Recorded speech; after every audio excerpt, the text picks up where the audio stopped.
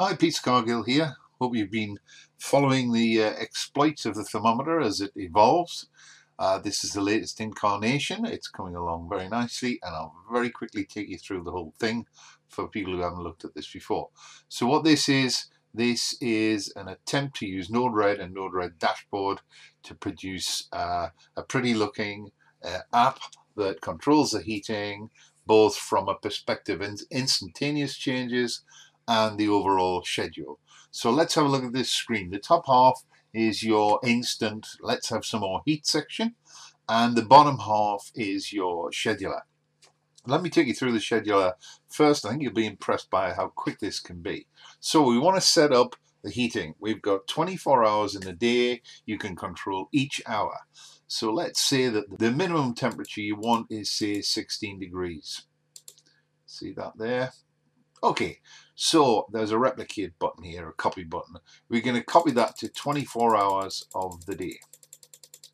So that's the basic heating.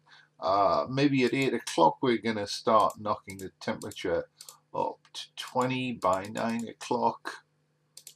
We're assuming you're staying in the house all day. Oh,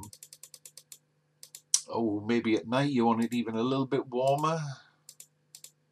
And then getting towards the end of the night, you're dropping down a bit.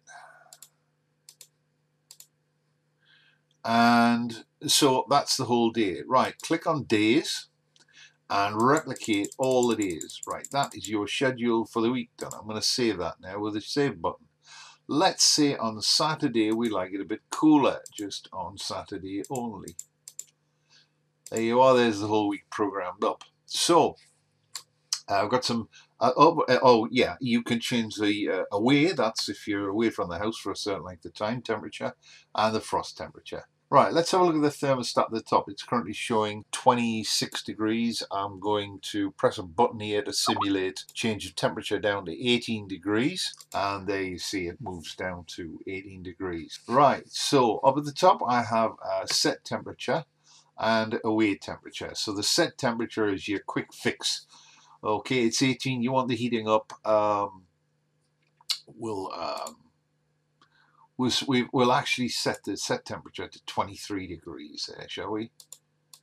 So if I click on the set temperature itself, it zeroes it out, and that is showing you what the actual set temperature for today, for this time of the day is. If I want to manually override it, so you can see that moves up, and this is temporarily showing you what you'll be setting the temperature to. You can click on the thermometer at any time to return to the actual temperature. So we've set 27 degrees there, which is a bit ridiculous. Now so that's the heating. That will stay, that will go up to 27 degrees for a couple of hours, and then it will go back to the default settings. I think that's fairly common on these things. When I say a couple of hours, you can make that whatever you want in the code. So the away settings, let's say I'm planning on going away for 3 or 4 hours. So now you see the set temperature becomes locked, and we're away out of the house for 2 hours, or indeed 2 days, 3 days, 4 days. So now the away temperature setting down here, that is what the system's set to, and these buttons don't do anything.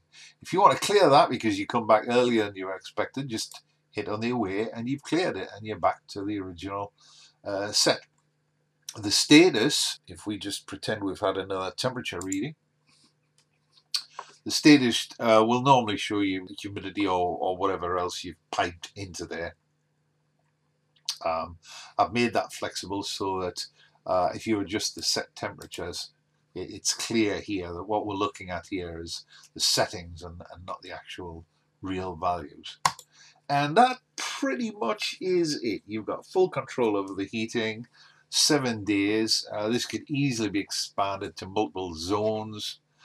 Using the same idea, you can replicate an hour or you can replicate a day. Well, if you had zones, you could replicate the entire zone and make multi-zone heating really not take any longer to set up than a single zone heating.